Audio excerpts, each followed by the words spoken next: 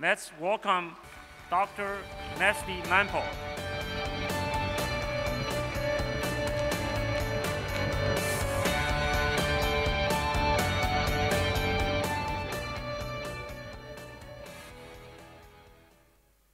Okay, I don't have much time, so I will start with about the simplest system I know of, a clock, simplest digital system. And as a matter of fact, I don't even have time for some real clock. I'm talking about a 1-bit clock. So this is what a 1-bit clock looks like to an engineer. It's a physical system. It represented as voltage as a function of time. If you've studied anything in physics or anything about science, you'll see graphs like that.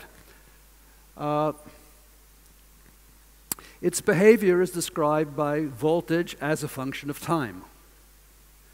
Now, what makes this a digital system is that we can take an idealized view of the clock's behavior.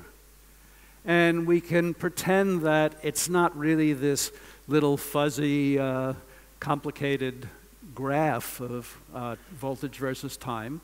We can pretend that there are just two values, 0 and 1, and it switches from one to the other instantaneously. And that's what makes it a digital system. Now, so we abstract away continuous voltage. I'm also going to abstract away time because I don't have the time to get into details about how you worry about whether it's ticking at the right speed or not. I'm just going to worry about the fact that it's ticking, going from 0 to 1 and 1 to 0 and back again. And so we don't care exactly when it ticks. So we can describe this system as a sequence, as a behavior, as a sequence of states, where a state is just an assignment of values to variables. In this case, we just have a single variable, which I'm calling v. And now, there's a practical method of specifying sequences of states. You do it by specifying an initial state, what the first state is, and a state transition, how you go from one state to the other. So they can be described in lots of ways. For example, programming notation. Here's, you say the initial state, you assign v to 0, and then the state transition can be represented by this little piece of program. Or you can describe it by an automaton, which will look something like this. You have a little circle for every state and arrows telling you how to go between them, and some funny picture saying that this is an initial state. And there are all sorts of weird computer science languages that people have invented. But I was trained as a mathematician and a scientist, so I'm going to do it in what I think is a better way, math. So to specify initial state, what you're specifying is just a set of states. And a state transition is simply a relation between states.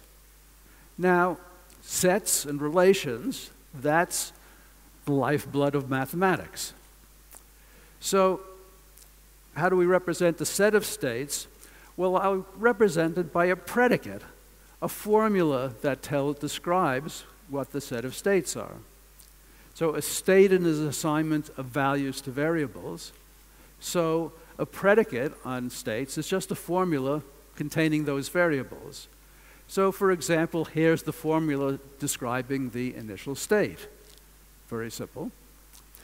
Now a relation between states you can also describe as a predicate, this time not on states, but on pairs of states.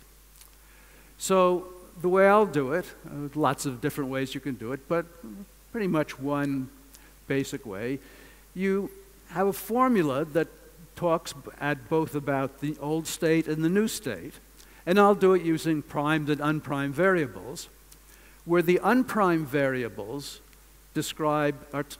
the values of the variables in the first state, and the prime variables are discussing the values in the second state.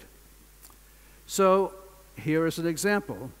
The value of v in the new state, v prime, is equal to the value of its in the old state plus 1 modulo 2. So here it is described in math. So I've described, admittedly, a simple system, but no languages, no programming languages, no pictures, none of that stuff, just two simple formulas. What could possibly be more elegant than that? Well, specifying it with one formula. And to do that, I'll have to introduce a little bit of temporal logic. A temporal logic formula is a predicate not on states or on pairs of states, but on behaviors. And remember that a behavior is just a sequence of states, and a state is just an assignment of values to variables.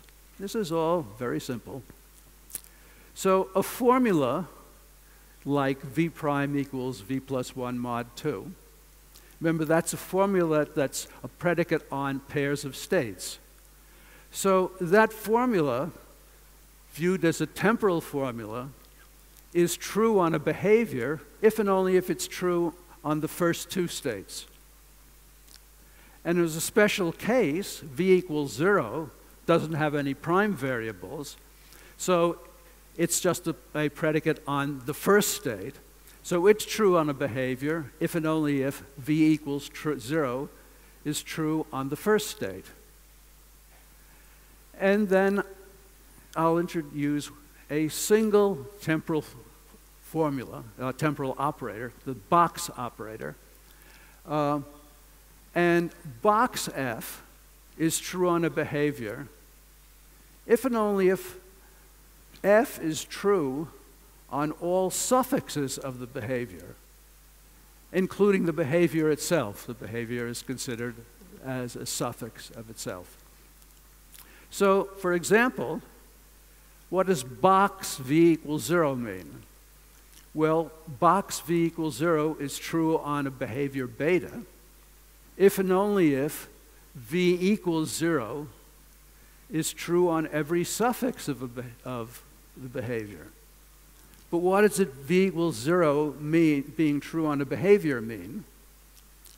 Well, it means it's true on a behavior if and only if it's true in the first state of the behavior. So that's true if and only if v equals 0 is true on the first state of every suffix of the behavior. Well, every state of a behavior is the first state of some suffix, the behavior, the suffix that starts in that state. So that's true if and only if v equals 0 is true on every state of the behavior. So this is all quite simple. So instead of what I will do is take those two formulas and using this box operator, I'll turn them into a single formula. So what does this mean? This formula is true on a behavior. The v it's a conjunction of two formulas. It's true if and only if both formulas are true. So the first formula, v equals 0, asserts that v equals 0 in the first state of the behavior. And the next part, the box, asserts that v prime equals v plus 1 mod 2 is true for all successive pairs of states in the behavior. So that describes exactly what I was saying in words before. It's just one formula. Okay, now we're ready to get on to something a lot more complicated, twice as complicated. Well, a 2-bit clock. Okay, we start with a 1-bit clock. It's described with voltage V and T. And we add a low-order bit. So it looks something like this. But again, this is a digital system, so we can abstract from the actual physical behavior an idealized view where you have discrete states So these two variables, V for the high order bit and W for the low order bit, all both take the value only 0 or 1. And so here is the system behavior.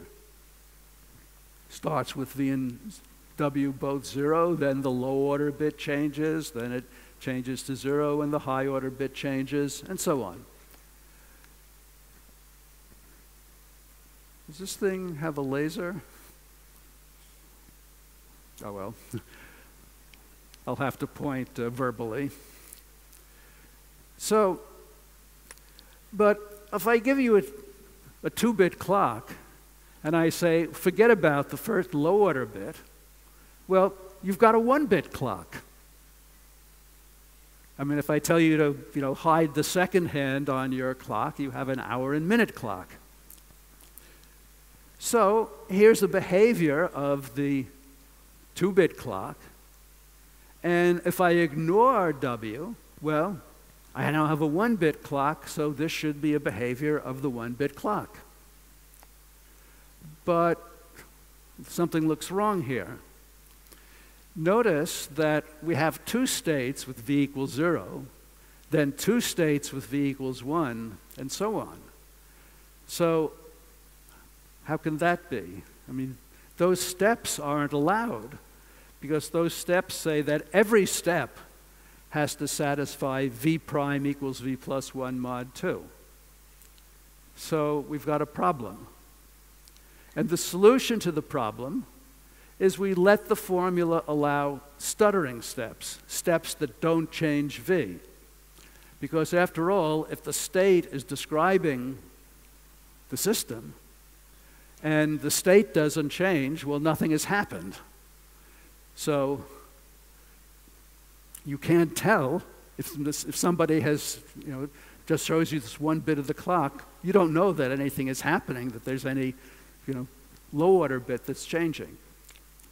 So the way I do that is I just change this specification by allowing this other possibility that every step either satisfies V prime equals V plus 1 mod 2, or it satisfies V prime equals V. And I'm just going to introduce a little piece of notation, since I'll do that often, this little square bracket with a subscript. That means or that subscript is unchanged. So there's one problem. This specification allows a behavior that maybe takes a couple of steps and then does nothing but stuttering. What that represents, that's a clock that's stopped. The high order, the V hand of the clock doesn't move, it's just stopped. And, well, that's certainly a thing that can happen to a clock. But maybe we don't want the clock to stop. And if we don't want the clock to stop, well, we add a formula that forbids stuttering forever. Now, what I'm doing is describing this clock with 2 formulas. This first one, which describes what's called safety, it describes the finite behavior of the clock. And I add another formula that describes liveness, which describes the infinite suffixes of the behavior. In other words, another way of looking at it is the safety part says what's allowed to happen, and the liveness part says what must happen. And for the 1-bit clock, I could actually write the formula this way, and if you remember that formula, you write down and think about what that box means and scratch your head for a while, you'll really see that it says that it takes infinitely many steps that change V, which says that it can't study forever. Well, I could tell you it would take me about 15 minutes to explain how to write these liveness properties in general, but I'm not going to take the time. So what I'm going to do is I'm going to ignore liveness. Safety is what comes first. You worry generally about safety first. First, you make sure that your system doesn't do anything wrong, doesn't produce the wrong answer. Then you worry about, is it actually going to produce some answer? For later use, I'll give a name to this formula. I'll call it clock. And now I'll describe another system, a little more interesting one. As a matter of fact, it's a very important system. It's a little hardware signaling programming called the two-phase handshake that is probably sitting in several places inside of your computer. And in it, processes communicate using two 1-bit wires, which I'll call P and C. And there are two processes that I'll call tick and tock. And the initial predicate says that P and C are both equal to 0. Call that I. And the next state relation is the disjunction of two formulas, because there are two possible types of steps that the system can take, a tick step or a tock step. A tick step can be executed when P equals C, and what it does is it complements P, changes it from 1 to 0 or back again, just like a 1-bit clock, and it leaves C unchanged. C prime, the new value of C, equals the old value. And tock is similar, except a tock step can happen when P equals C, unprimed variables mean the initial state. So a tock step is one in which P is different from C in the first state. C is incremented by 1 mod 2, and P remains unchanged. Now, call that N, and so the handshake protocol is described by this formula: initial predicate, box, next state predicate. On that sub PC, remember, sub PC means N or PC prime equals PC. Well, priming an expression just means priming all the variables in the expression. So that's the same as saying P prime C prime equals PC. And two pairs are equal if and only if their components are equal. So that's equivalent to saying P prime equals P and C prime equals C. Or in other words, that it's a stuttering step. So what this says is every step is an N step, or it leaves P and C unchanged. So there's the two-phase handshake. And if you work it out, you can see there's only one behavior with no stuttering steps, and it looks something like this.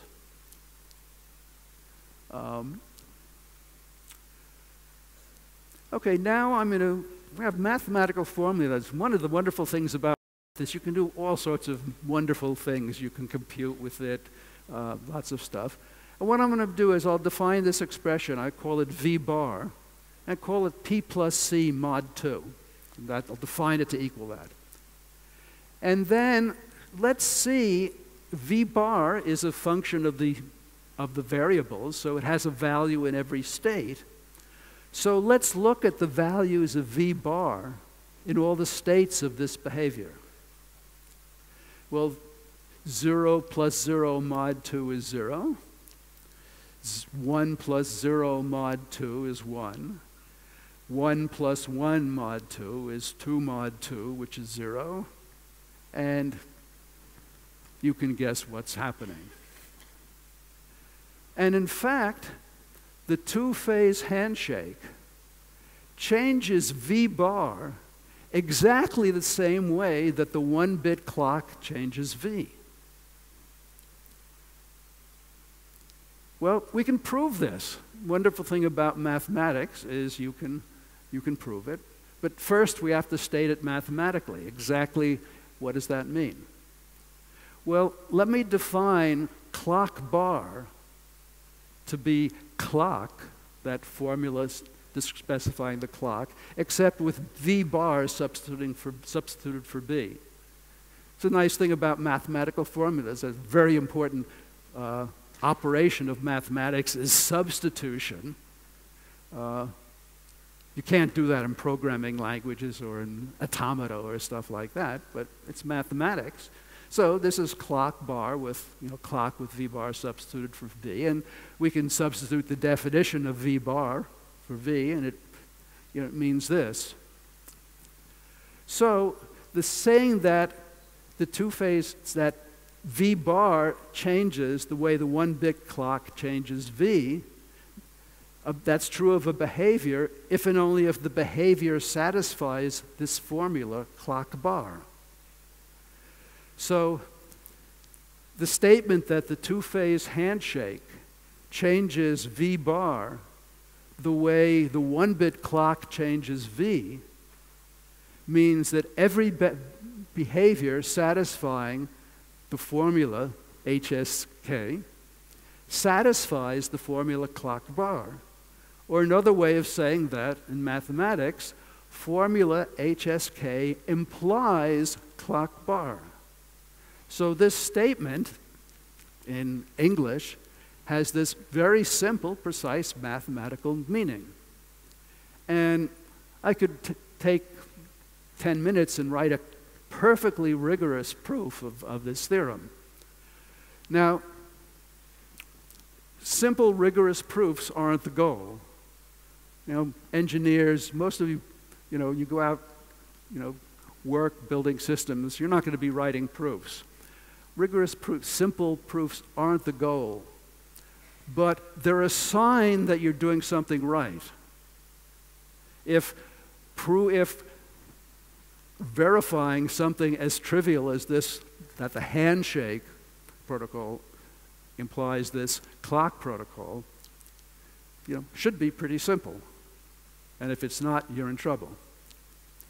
So what this formula means is that the two-phase handshake implements the one-bit clock under this substitution. Another way of saying it is implementation or refinement, or it refines that statement. Substitution is the basic mathematical concept that underlies implementation. When you say that something implements something else, if it really does, underneath it, there's a theorem, very much like this theorem, H at high, the handshake implies clock bar.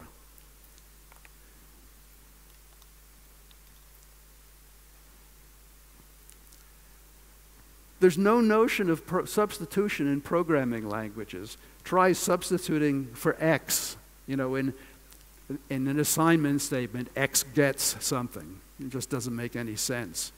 You can't substitute it in an automaton or in most of these weird computer science languages. But there is a language that lets you do this. It's called TLA+. For uninteresting reasons. And this is how I would write this specification of the handshake in TLA+. Pretty much writing exactly what I wrote before. Well, not exactly, because mod is written, percent in TLA+, and you can't write P equals C equals 0. That's an abbreviation for two formulas, P equals 0 and C equals 0. But that's what you write it this way. And you declare variables, that P and C are variables. This imports the integers module. The operations like plus and percent aren't built into the language. They're defined in a standard module that gets imported into almost every specification. And then a little bit of boilerplate. And that's the TLA+ specification of this two-phase handshake protocol. Well, actually, this is the pretty printed version. This is what you actually type. You can see it's not too much different. That's all there is to it. For example, where are the type declarations? There are no type declarations. Have you ever seen type declarations in any math class? Types aren't a concept of ordinary, simple mathematics. Type correctness is actually an easily proved theorem. Type correctness means that P and C are always take the values 0 or 1. And that's this theorem, the theorem that the handshake protocol implies that it's always the case that P is an element of the set 0, 1, and C is an element of the set 0, 1. And that's a trivial theorem to prove, or trivial theorem for our tools to check. So, I obviously only have time to show you a toy example, but TLA Plus is a real language. It's not a toy. It has industrial strength tools, has a model checker, which model checking exhaustively checks a small instance of a system. And if you've never tried it, it doesn't sound very interesting. I've got this 1,000 processor system and I can model check it for 3 processors, but it's incredibly effective at finding bugs because on that 3 processor system, it checks all possible behaviors. And it has a proof checker. Proving correctness of real systems is almost always going to be too expensive to be something one would do in practice. And at this very moment, orbiting this comet, whose name I can't pronounce, is the European Space Agency's Rosetta spacecraft. This is a simulation showing the lander, which actually is now sitting on the surface of the comet. Their Virtuoso real-time operating system, which controls several of the instruments on Rosetta, and that was designed using TLA Plus. And here's what the leader of the Virtuoso development team said. By the way, I knew nothing about it. This was obviously going on for 10 years or something, but I just heard about it a few months ago. And I wrote to Eric Verhulst, asking him about what his experience was. And here's what he wrote. He said that the TLA Plus abstraction helped in coming to a much cleaner architecture.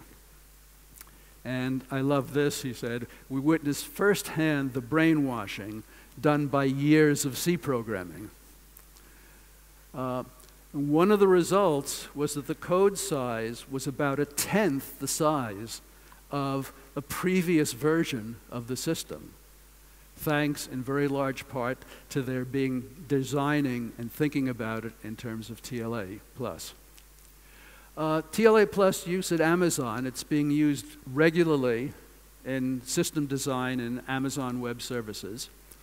As of a year or so ago, it had been used on 14 real systems that are part of Amazon Web Services being used daily. There's an article in April's Communications of the ACM that's a very good article that describes their experience in using TLA Plus and other things that they've tried. TLA Plus was used at Intel at one point by 4 design groups. My informant at Intel has left Intel, so I have no information about what they're doing now. Use at Microsoft, here's what Dave Langworthy, a Microsoft engineer, had to say.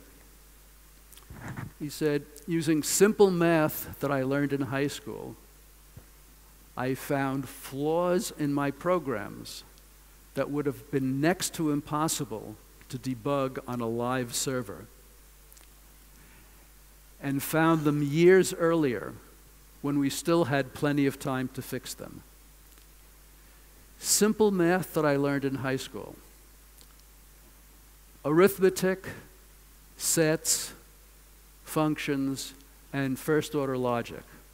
Things that you, computer science student, should be learning by the end of his first year at the university.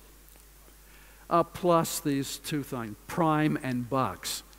Those are the only two things in the language that are not things you learned in your elementary math courses. And as you see, they're pretty simple.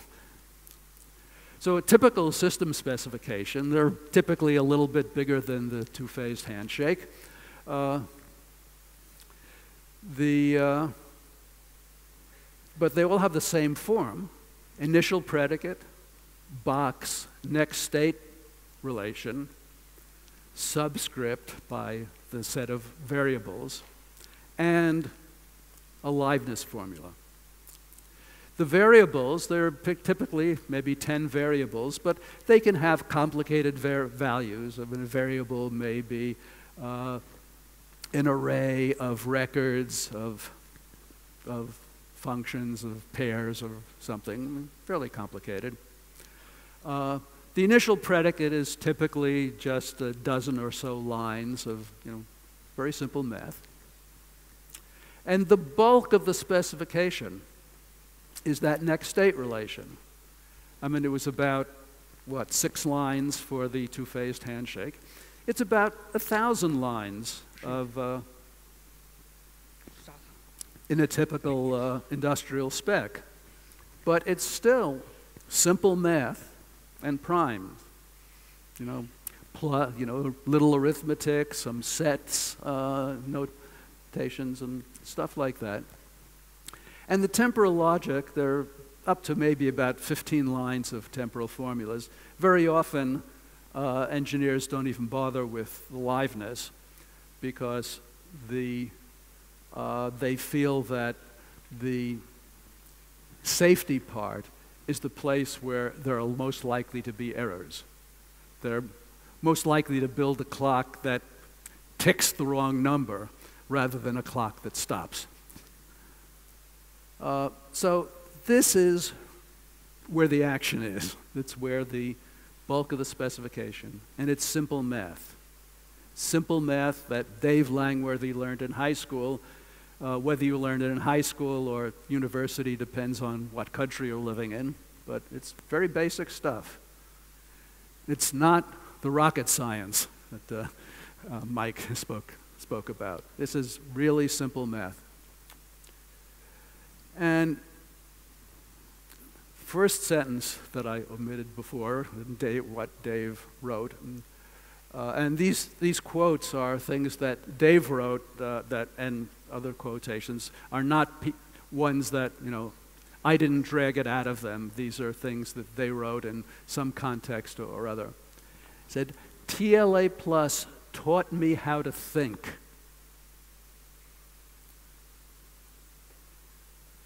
Chris Newcomb, a former Amazon engineer, is one of the authors of that paper in communications of the ACM, said, TLA Plus changed how I think. Brandon Batson, who is my first informant from Intel, said, the hard part of learning to write TLA Plus specs is learning to think abstractly. With experience, engineers learn how to do it. And he also added, and that improves their system design. Learning to think abstractly. Well, it really isn't TLA Plus that's teaching them that. Computer scientists and engineers believe in this magical power of languages. You just get the right language and all the world's problems are going to be solved. And so when they see, TLA Plus, doing some great things for them, they think it's because it's a wonderful language. It's not TLA Plus. I didn't do anything that's terribly wonderful or brilliant in TLA Plus. the brilliant thing that I did was to learn to use math. And what's really teaching them to think is thinking in math rather than programming languages. Programming languages don't teach you to think abstractly. Remember, we witnessed firsthand the brainwashing done by years of C programming. Programming languages are not teaching you to think abstractly. Now, not all languages are as brain damaging as C, and I don't mean to put down programming languages. Programming languages, are complicated. They're complicated for a good reason. They've got a complicated job to solve. You write programs that are a lot more than 1,000 lines. And your programs that you do write have to be executed efficiently. Mathematics doesn't get executed efficiently. It can get executed, in fact, by the model checker, but not efficiently. And no language, no matter how wonderful the programming language designer, will think, may tell you that they're great, wonderful, none are as simple and as expressive as elementary math. And in a very mathematical sense, elementary math is infinitely more expressive than any programming language. The fundamental problem facing computer engineers is complexity. And good engineer means making your systems as simple as possible. And the math needed to describe computer systems is simple. Programming languages are complicated. Again, complicated for good reasons. And I could, list a lot of ways in which they're, complicated. Things like objects, when you look carefully at them, they're really complicated. And if you think that programming, some people have this notion that, math is complicated, programming languages are simple. Well, the way people explain programming languages is by giving them a semantics. They give the semantics of the programming language in mathematics. Nobody has ever tried giving the semantics to mathematics in terms of a programming language. You wouldn't get very far. Programming languages are complicated, and you don't achieve simplicity by thinking in terms of complicated languages. Simplicity requires thinking abstractly before you start implementing. And this means thinking mathematically before you write any code. TLA Plus teaches you how to think mathematically because you're using mathematics to write your specification. Few engineers are willing to try. They have years of brainwashing to overcome. And it began with their computer education, science education, that has somehow convinced them that programming languages, that C is this wonderfully simple language, but that mathematics is this horribly complicated stuff. I mean, that's really backwards. Mathematical thinking needs to be taught at universities. Now, I think I know what students need to learn, and it's really fairly simple. Understanding a system as a state machine. If you look at the way I described, like the two-phased handshake, initial predicate and next state relation, it's describing an abstract state machine. But describing the state machine, that students learn to describe the state machine mathematically in terms of an initial predicate and next state relation. Because if you look at all of the different ways of writing automata, programming languages, Turing machines, whatever, they're all state machines.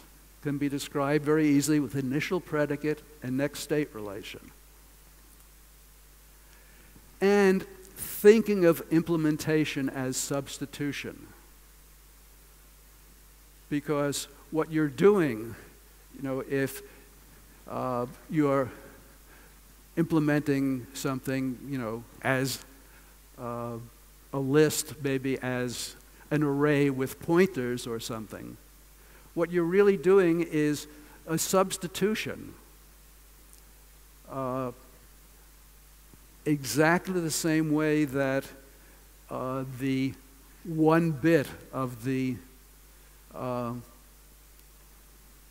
1-bit clock was being implemented by those 2 bits of the handshake protocol.